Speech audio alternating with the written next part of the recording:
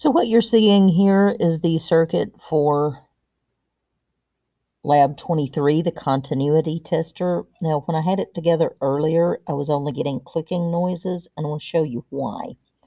I had one of the wires in 20I and 30I. Let's see what that does. You just barely get a clicking noise. But when I put it where it's supposed to be, in 21I and 30I,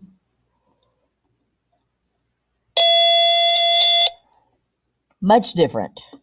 So, if you are getting the clicking noises on your Lab 23, make sure that your wires are placed correctly. This is wire 3, and it should be in 21I,